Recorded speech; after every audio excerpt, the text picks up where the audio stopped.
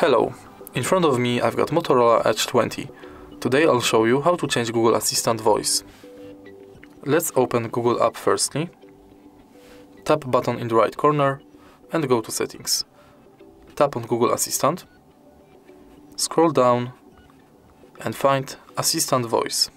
Select it and here's the list of all voices you've got to pick. If you like this voice and want me to keep using it, just stop here. Tap on one of these colorful rings to select your new voice. Here are the voices you can pick for your Google Assistant. If you like this voice and want me to keep using it, just stop here.